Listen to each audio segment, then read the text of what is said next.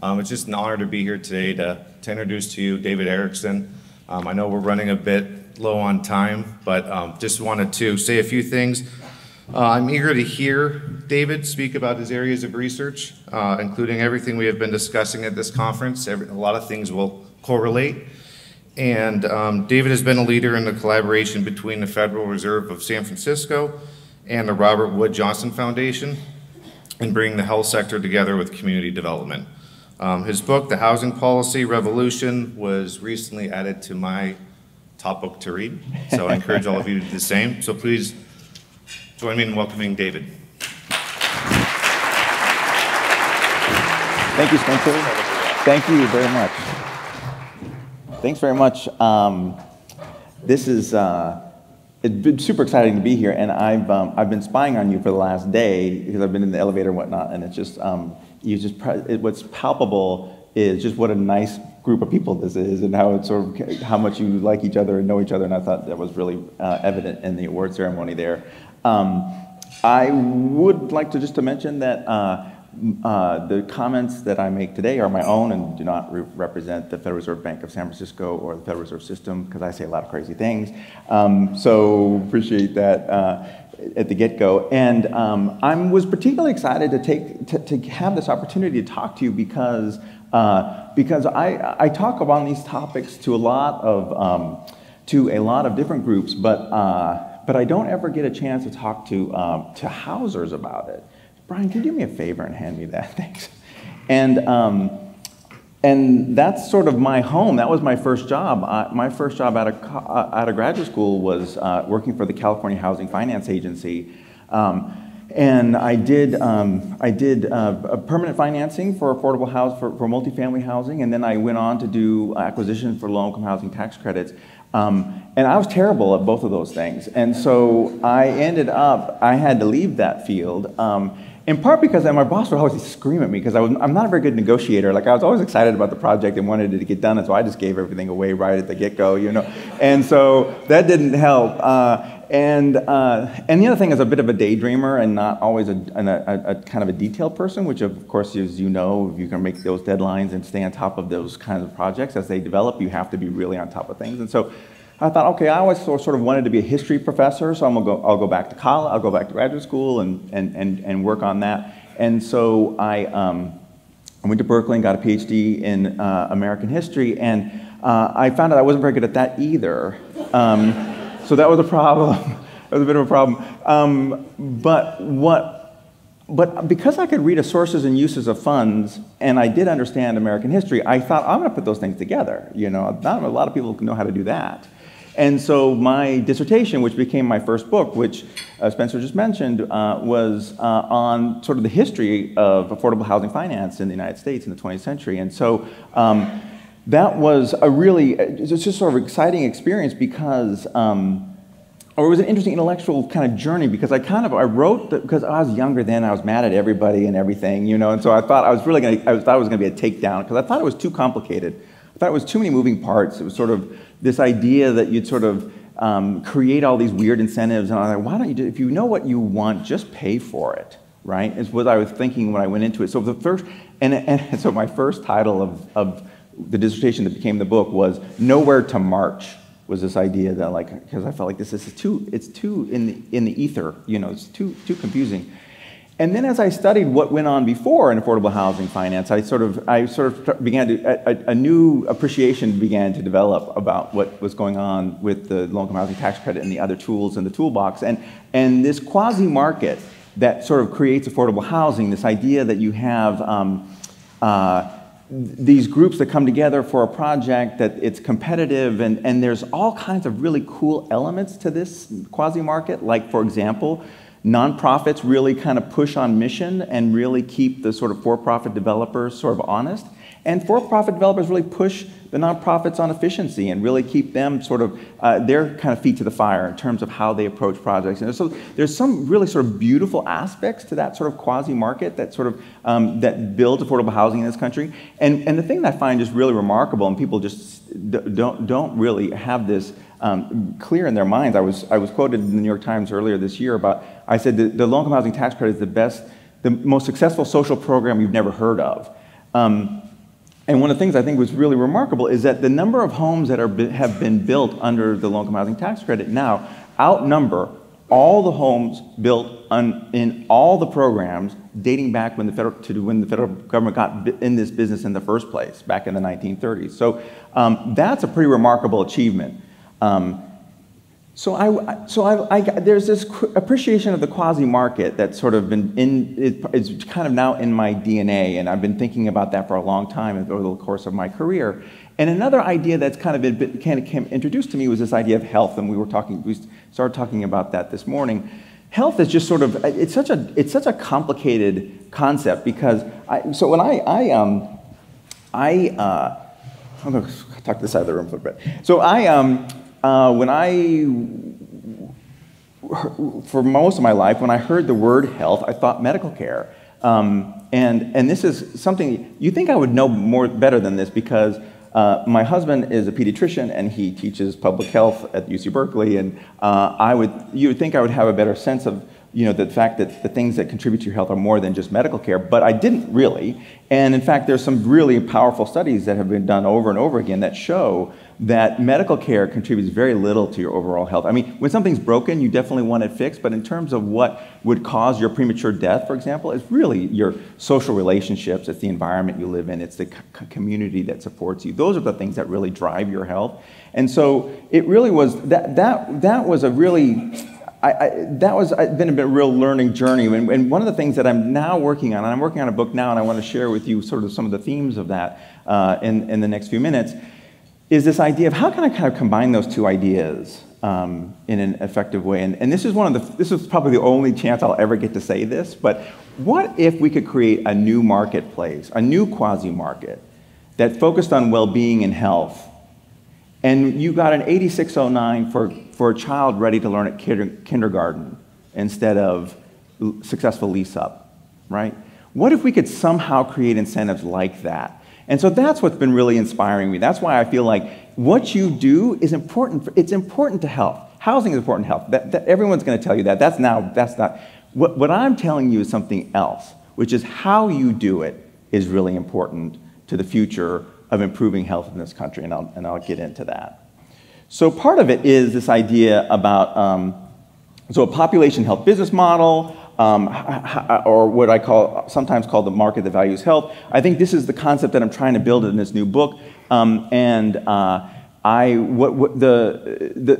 way I like to explain it is to sort of talk about the building block ideas on how you get there, right? So I think there are 4 building block ideas to get to this market that values health. You guys kind of have it in already because you understand if I say 8609 for ready to learn kindergarten, that's kind of, I can shorthand some of that. But basically, the 4 building blocks, and I'll start with the first one, is around this idea about guardrails and airbags. And this comes from a very deeply personal sort of experience where, and now I feel a little odd talking about this in public, but anyway, my parents got divorced when I was very young. And divorce was not popular in those days like it is now. They were the first on either side of their family to get divorced ever. And it brought a lot of shame and despair and financial hardship to our family. And I remember my mom sitting us down in her bedroom on a Sunday afternoon, and I can remember just running my hand back and forth on this super ugly gold and black bedspread, and her just explaining, your dad's not coming back. And I thought, okay, now I'm freaking out. Like, I am a little kid, I don't understand what's happening, I'm scared. And then this showed up the next day. And I remember stepping on that step. This isn't the bus, of course, I didn't have Google, but I found this on Google Images, but it was a bus just like this. We used to call them pug-nosed buses. I don't know why we say that. But anyway, I walked up those steps, and the bus driver smiled at me. I knew her, she knew me, she welcomed me into that bus. She took me to a school where the teachers cared about me, and immediately I was plugged back into a system with some structure. So that even though things were kind of falling apart at home, I was in a community that was supporting me. And it wasn't just my teachers, it was Little League coaches and Sunday school teachers. It was the library was my home away from home. The librarians kind of marched me through. I did all the dinosaur books and then the shark books, and then as I got older, the Roman history books. And so the library, the teachers, the coaches, the neighbors, those were all what I call guardrails. There were guardrails in my community. There were other guardrails in my community. We had a relatively affordable house that my mom was able to afford. We were in a low-income neighborhood, but she had a job, and so we had these things: housing, jobs, social connections, and guidance. And those are the things I call guardrails, right? It's related to a concept that is really explained, I think, very well by Robert Putnam at Harvard University, there's a book called Our Kids, and he talks about why is it that some, like resource kids, middle-income, upper-income kids are doing so much better over time than low-income kids. And one of the theories he has is that resource kids have airbags, rather. Airbags are different than guardrails. They deploy at a moment when you are sort of in particular need. So, for example, if you are experiencing depression, an airbag would be to send your kid to counseling. Or if you're caught selling drugs or you had an overdose, an airbag would be send you to a drug rehab program. And so and these are you see these Putnam refers to as these scissor graphs. This one's a dollar spent on childhood enrichment over time from 1970 to the present, and you see resource kids get more and more. That's a type of airbag as well. But he shows over and over and over again in this book examples where resource kids have those airbags that are deploying.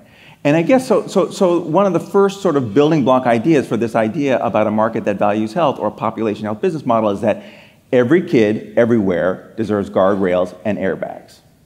And that's something that we have to work on. The other piece is community development, and this is something that I often talk to groups that don't know what community development is. You do, but I'm going to go through some of these examples, talk to you a little bit, but sort of a health angle to this work. So this is an example. This is the Solara homes in Poway, California. For your purposes, because you know what affordable housing is, I highlight one of this project in my book in part because it really gets at when I was interviewing one of the tenants. She said, you know what I love about this? What I love about this apartment is that when I order a pizza, they're not afraid to deliver it to me. And it's just palpable, the pride that she feels about living in a beautiful low-income housing tax credit apartment. That translates into better health. This is a project in San Francisco. It's the Plaza Apartments. It's for people who are formerly homeless. And what's really powerful to me about this, and I was interviewing a nurse practitioner who worked at this project, is that she was explaining how, so this is a project, San Francisco is a city and a county, and so oftentimes the money that, as you know, the money that's available for affordable housing development really runs through cities. Oftentimes the money that is spent on indigent medical care, for example, it runs through counties, to the county hospitals. But in San Francisco, they're both the same thing. And so what was, I think, a stroke of real genius was an effort to try to spend more money from the county's medical budget to start spending it on housing in order to save money in the emergency department to stabilize some people who were formerly homeless. This is one of the examples that was paid for with that project. But what I liked about this project, and I was interviewing the nurse practitioner because it has medical offices, yes, but it also has offices for case managers, for coaches and navigators and others to help people who are formerly homeless get their lives back on track. But the nurse practitioner was explaining to me this one moment where she was saying how it was end of the year, they're having a holiday party. She had brought in a karaoke machine, and there were all these people who were formerly homeless. They were all sort of sharing their favorite 80s power ballad that they were singing in this group in the community center. And she said it was the first time that this group had ever really experienced community. That they had, and we know that adds to your health. That is what makes you a healthier person, when you feel supported and accepted by the community you live in. Now, this isn't housing, but it's just to round out some of the things that community development does in terms of their investments into children. This is a Knowledge is Power program school in Washington, D.C. But what I think is really powerful about this is that there are two messages that are sent to the child that walks through the doors of this building. One is that you live in a society that cares about you, and two, you also live in a society that expects a lot from you.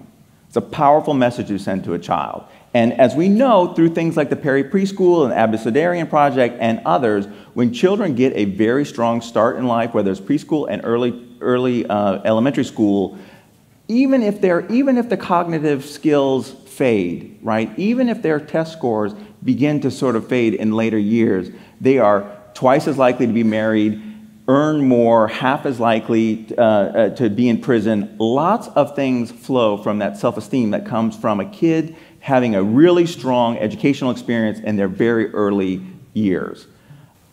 And we know too, and this is a project in Houston, it was developed by the Baker Ripley, it was a former settlement house that became a community development corporation, but what it's hard for you to see perhaps in this, but there's a bank branch, there's a credit union, there's a legal aid office. This is an area of mostly immigrant folks in this community. But what we also know are household financial well-being is a really powerful contributor to your future health. The idea about don't cry over spilt milk, you cry over that milk if you spill it and your kids are going to go hungry that night. So if you can make sure there's a bit of a cushion, if you can make sure the household has some kind of financial cushion, that adds significantly to future health.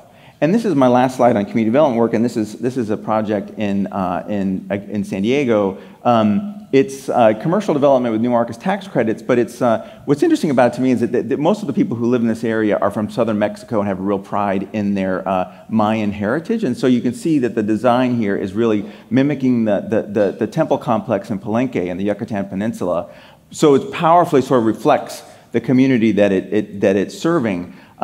It also has a grocery store in what was formerly a food desert, and it's got an amphitheater so that community can come together and bring their conversations together about what they hope for in their community, celebrate their culture, celebrate their community there. An interesting twist on this one, by the way, is there was a way in which the community could buy into this project. The state set up an apparatus where they could actually buy shares, like equity shares in the project. And so when they were first talking about the project, they were basically saying, well, we want to make sure that this new project reflects our values and our culture, and we want to make sure with a bunch of mom and pop shops are really sort of treated fairly, and that we have local people participate in this development. And then when they were equity owners, they were saying, yeah, we want Starbucks and McDonald's, and like we want a cash flow here because we want this place to be successful. But what I'm trying to, the second building block idea is community development as a contributor to health, right? And that's something I think that is really beginning to be well understood. And the scale is big. So we know, the National Association of Affordable Housing Lenders just did a study with the Urban Institute on sort of the dollar amount, and they estimated it's $400 billion a year is invested into low-income communities through the tools that you know. So I'm not going to go into much detail about all of those. But that's really significant. But that pales in comparison to where I think we really could go next, which is the third building block, which is this idea that community development needs to start partnering with health to make investments in those upstream social determinants of health that provide early childhood enrichment, that build community, that provide you the pride that you get in living in a decent, affordable home. These are the things that we're starting to see the health community invest with the community development community in a really powerful way, and that's the third building block of this concept. And so one example is Dignity Health is formerly Catholic Healthcare System of the West, has a $300 million fund where they invest primarily through CDFIs, often in affordable housing, but this is an incubator, job incubator facility or organization in San Francisco called La Cocina. But it And it's very interesting, by the way, because there are lots of nuns on this. I'm on their advisory committee, and there are lots of nuns on it as well. And it really is kind of like this Mendelian sort of genetic experiment. Like, when you cross a nun with a real estate developer, you get a real estate developer. You know? Because they're like, well, who's got site control? What's going, they're very aggressive. And I was like, wow, you guys are good. You would have been very good as an affordable housing lender. There are lots of examples like this. So this is the Healthy Futures Fund, $300 million. This is through the Morgan Stanley. This money is subsidized by the Kresge Foundation. It's operated through LISC is also the sort of the architect behind this.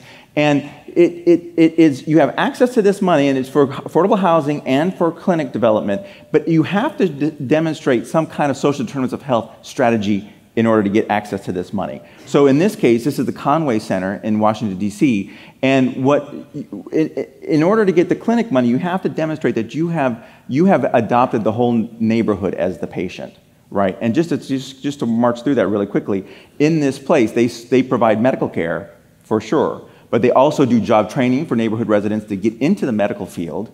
Those two white tower buildings on top of the red area, that's affordable housing. 100 units on one side is for people who are formerly homeless. The other 100 units are for families. It's near transit. It's near a lot of opportunities. This is a project that really sort of demonstrates how community development can promote health and adopt the whole neighborhood as the patient.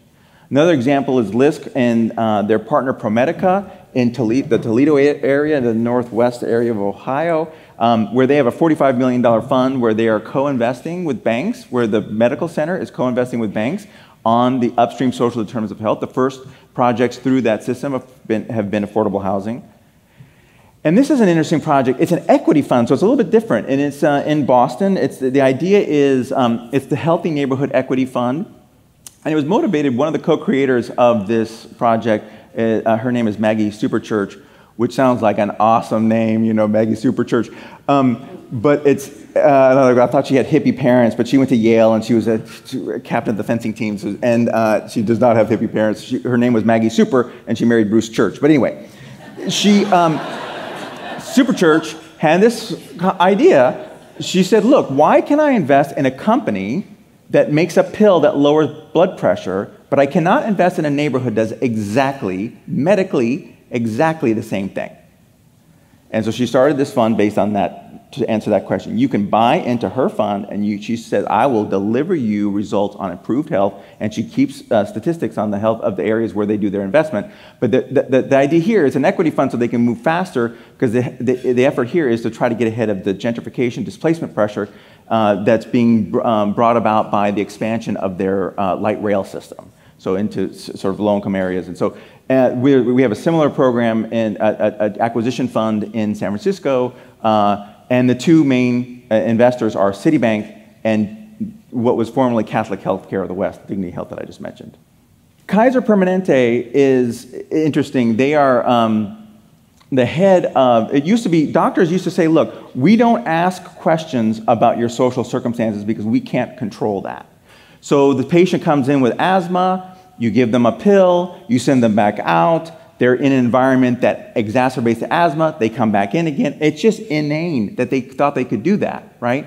Eventually, so Bernard Tyson, he's a physician, he's CEO of Kaiser Permanente, he says, look, we co-own the problem. It's not just medical care. We co-own it. We own those people's social circumstances as well. And so you're starting to see that mind shift, that co-ownership in the health sector. And one way that's manifesting is Kaiser is investing $200 million in affordable housing through enterprise community partners. They're doing a big emphasis on homelessness in Oakland, where their headquarters is. But it's just another example of how the health sector is coming together and partnering with the community development sector to try to improve those upstream social determinants of health. Now, I just went through 5 examples of this. In the old days, there were only 5 examples. Now I keep it to 5 because they're 50, and I'm running out of time, but that's just to illustrate, because I want to get to the last building block. The last building block gets back to the 8609 ready to learn at kindergarten idea. Can we take the quasi-market that we've used to build real estate in low-income communities and all over in the United States and apply that quasi-market to some kind of a health outcome. And I think this is the inspiration, I think, for this market that values health, is the affordable housing finance industry. So in this marketplace, there are buyers. And the buyers, in my mind, are the two big ones are the medical care, the medical sector, and the money we spend on anti-poverty work downstream. So these, to me, are the twin revolutions that are really, we're in the midst of. They're very hard to see. Revolutions are hard to see when you're in them, right? So the term industrial revolution was not used until 150 years after the steam engine was developed. Like, when you're in it, you don't see it, right? So I think we're in it. I hope we see it soon, and I think we will. But one of the revolutions is this idea that we spend $3.6 trillion last year on medical care. 85% of that is on chronic disease. Most chronic disease is avoidable, and most chronic disease that's avoidable is generated in low-income neighborhoods. So to me, like, that's interesting that we have spent $400 billion a year on the things that we care about through CRA and other mechanisms, but I'm more interested in that $1 trillion being spent upstream to make sure those problems didn't develop in the first place, and those diseases didn't develop in the first place. Type 2 diabetes is not an incurable illness, it's totally avoidable. So let's figure out how we spend that money upstream. This is the part where me sort of distancing myself from the Federal Reserve is important. So we spend a lot of money on things like job training. I love the idea of job training, right? But the problem is that it's very hard to retrain somebody for a job when they weren't properly educated in the first place.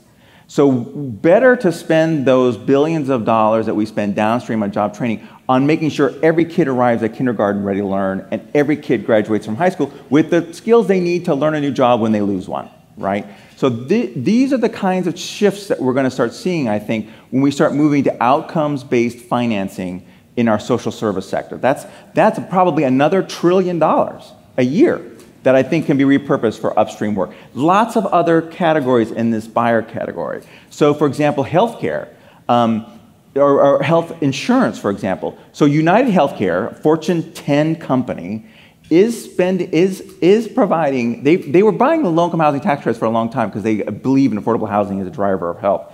They don't even deal with the affordable housing, the light tech market anymore because they feel like they're priced out by the CRA-motivated banks. They just make direct loans to CDCs to just acquire and rehab housing. So in Phoenix, they have provided a $22 million very low interest loan to Chicanos por la Causa, the CDC there, to build affordable housing to house the policyholders that they have through their administration of the Medicaid program in Arizona. So that's an example where just a health insurer is directly investing in housing. There are other buyers, the Robert Wood Johnson Foundation, Kresge Foundation, health conversion foundations, lots of community foundations, lots of organizations that are willing to put money into better health outcomes. So if there's these trillions of dollars ready to land, so they want to buy better health, they want to buy better well-being, how do they do it? Well, they have to go find producers or sellers, all right? Any market has a producer or seller. So who's a producer of health? You guys are. You're producing health. The fact that you give someone a job to build a house, one of the most important social determinants of health is having a living wage job. The fact that the best predictor of future health for a child in elementary school is not their body mass index or any other medical test that you can do. It's whether or not they're reading at grade level. And one of the biggest determinants of whether or not they read at grade level is housing stability, because finishing the school year in the school that you started is absolutely critical to staying on target as in your reading capability. So as housers, you are producers of health. That woman who is proud to live in her house because it's a beautiful place to live, that produces health. The fact that in that formerly homeless community where they are built, formerly homeless supportive housing project, the Plaza Apartments, that they're building community, that produces health. And so the work that you're doing is absolutely doing that. Now, having a child at term is critical. Having all kinds of support in terms of your parenting is critical in the early years. The 0 to 5 period we know is when the brain does most of its wiring. So having an engaged strategy for those children is really important. Therefore, preschool is a producer of health. Reading at grade level, as I mentioned, is a producer of health. Therefore, teachers are producers of health. You can see where this is going, right? Having an adult outside of your parents who cares about you and cares about your future, that is one of the best predictors of future well-being and health. And so there are lots of people in this producer category that are ready to produce better health outcomes. We just have to find a way to connect the producers to the buyers, right? Now, one of the ways to do that are through things like the Healthy Futures Fund and the Healthy Neighborhood Equity Fund. Another way to do it is with, you have population, you have places where somebody owns most of the downstream medical care cost risk. So we were talking before that the Federal Reserve Bank, the Federal Reserve system, not just the San Francisco Bank, but the Philadelphia Bank and the Cleveland Bank, the district that you're in, have been big participants in this partnership with Robert Wood Johnson, focusing on the sort of ways in which the health sector can work with the community development sector. Our next meeting is in Honolulu in 3 weeks, which I'm very excited about. Hawaii is very interesting. Hawaii was a place that was formerly a plantation economy. They grew sugarcane and pineapples. They don't do that anymore. And it's having a really rough transition in that sense. And so it is like many Rust Belt cities in this area where you sort of finding a new economic reason for being has really been trying and traumatic for them. And it's interesting in Maui, for example, the island of Maui, is now, Kaiser Permanente now operates all the hospitals on the island and has about half of the population are policyholders. So in a way, Kaiser has about 80% of the downstream medical care cost risk. And once they figured that out, they started talking to preschools. Because they started saying, look, we want every kid to have a totally engaged childhood so that because we know that'll save us money in the long run. Right? So are there little Mauis in Pennsylvania? That's my question. Are there rural counties with one health insurer? Are there company towns? Are there any places where you can find somebody to say, look, we can save you money on medical care cost risk if you partnered with us and our other allied partners to create neighborhoods that promote health? Another connector are these, there's a series of sort of pay-for-success financing mechanisms. We've heard a lot about the social impact bond, but there's tons of others. There is a book we did with the Nonprofit Finance Fund called What Matters? Investing in Results to Build Strong, Resilient Communities. We're going to have a conversation about that at the Philadelphia Fed on May 22nd. Jimmy Gessner, where are you? I thought I saw you over here. Here in the back. So if you'd like to attend this conference, talk to Jimmy, rising star in the community development function at the Federal Reserve. But we're having this conversation in Philadelphia in a couple of weeks. But the idea here is that there are many tools, because I get it. Like you can't stop paying for the dialysis for the type 2 diabetic. It's not like that $1 trillion that I just mentioned in avoided medical care costs that's sitting on a shelf somewhere. Like you're going to have to use some kind of tools in order to get you there. But there are lots of ways to do it. There's 500 pages worth of them in this book. So I encourage you to order a free copy of that on investinresults.org. And I just want to do a quick recap of this. I mean, the building block ideas to me are guardrails and airbags. Everybody deserves that.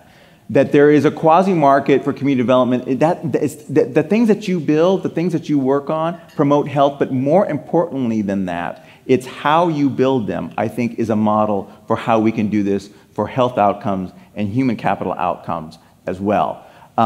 We've seen this, there is only going to be more co-investing from hospitals and banks and their allied partners, CDFIs and insurance companies, et cetera, in the upstream social determinants of health. And I think all of these things are building towards this future where we're going to have significantly more resources to improve the upstream social determinants of health, and where every kid has an awesome life, gets into adulthood with the tools they need, and really can thrive as adults. So thanks very much, everybody. I really appreciate it. A lot of the projects that you've highlighted are in urban areas. Yeah. A lot of the country is very rural. Yeah. Translating some of these projects from urban to rural is a challenge for those of us that live in those rural areas. Do you have any suggestions?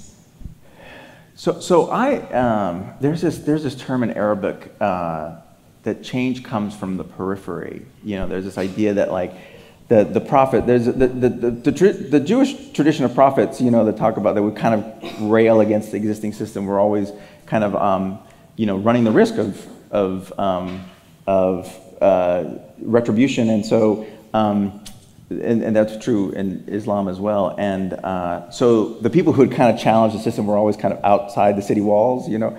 And I've often thought that like rural, I feel like the rural sort of community is really in a position to make this jump quickly and in a way create the model that the cities will follow. Because oftentimes in the rural environment, one, there's usually very few entities own the downstream medical care cost risk. So you can figure out who that is pretty quickly. Oftentimes, the medical system, the hospital, is the biggest employer in those places. And they could use all kinds of anchor strategies and whatnot to sort of intervene. And you can, when you think about a way, a really coordinated way to create a community that promotes health, you can get everyone around the table because you can actually get them around a table. So I feel as though that there's some elements there, even though there are fewer foundation dollars per person in rural areas, even though a lot of times those places get overlooked in terms of whether or not there's a banker ready to sort of make the transaction. There are lots of disadvantages that I totally get, which is I think where your question was coming from. But what I'm trying to say is I think there's some advantages in this market that values health for rural areas. That's where I feel like Maui might be, there might be an example there that to sort of say, it would be just really interesting to sort of in a rural area, just get everyone together and say, look, who is paying for the medical care consequences of not having a healthier community? And let's figure out how we can engineer a more healthy place and figure out who to pay for it. Is that helpful? You're giving me like this very harsh stare. So I'm not feeling like I'm.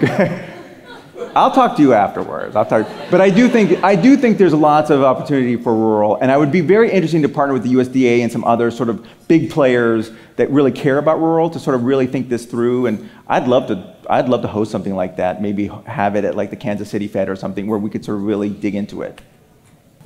Sure. So the question was about aging in place for seniors and how that plays a role. So it's really powerful in terms of things like. The thing, once you start getting a cash flow going, I think really exciting things can happen. So for example, and I'm dealing this with my mother and my aunt who live in, I have a house in Palm Springs, but they live in it, so it's not as glamorous as it sounds. But there's all kinds of technology in terms of things like sensing bath mats and gait analysis and other things that are really capable now in terms of kind of better case managing whatnot. And keeping seniors healthy and aging in place and out of the emergency department. The minute, like my aunt fell in the shower not too long ago, she had to call. She had her medical alert. She had to call. You know, the emergency responders came, took her to the medical. Took her to the emergency room. That was like $8,000.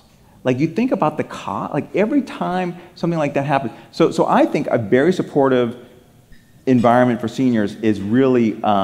Possible and a real cost savings to the medical care system, and so I think there's absolutely a partnership available there.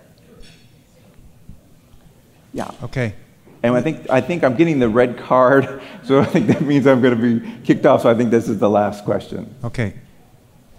This is very fascinating and powerful. Do you have a strategy that you can suggest to motivate the key players, the stakeholders, to want to get around the table to start the discussion? It sounds like certain players need the aha moment to say that, yes, we need to think this through. We need to rethink how we've been doing business. So hopefully this book will be done over the summer, so that might be helpful as a little bit of a roadmap. But I think it would be helpful to organize in terms of the producers of health. And part of the reason, like, I wasn't just pandering to you when I said I thought you were nice people because you're talking to each other in the elevator. Like, I'm from San Francisco where everyone thinks they have the right answer, and you can't get anything done. Like, it's ridiculous. Like, and here I just find, like, in places, like, I'm just getting a sense here that, like, if you could get together with other people who you think can promote health, so housers, educators, public safety, think about the people you could sort of, in your community, that you could say, you know what, a lot of cost for this hospital system is being driven by these 2 zip codes, and we've got a plan to make those zip codes a lot better and a lot more health promoting. Who could we pitch that? First, let's talk about that. Let's talk about that with those people who live in those places, too, of course, because we want to make sure that this is a strategy that the residents are on board with. And then pitch it to somebody. Like, who owns that medical care cost risk? I mean, is it the emergency department of the local county general hospital or something like that? I mean, I think that's a good place to start, to figure out who owns the downstream medical care cost risk, and then figure out a strategy to save that entity or entities money. And that's where I feel like some of these conversations can get started. I'm cutting into your break now, so now I feel bad about that. So, listen, thanks. I know we're going to have a breakout on this topic in the next session. So, hope to see some of you there to have more in-depth conversations. Thank you very much. Great. Thanks, Byron.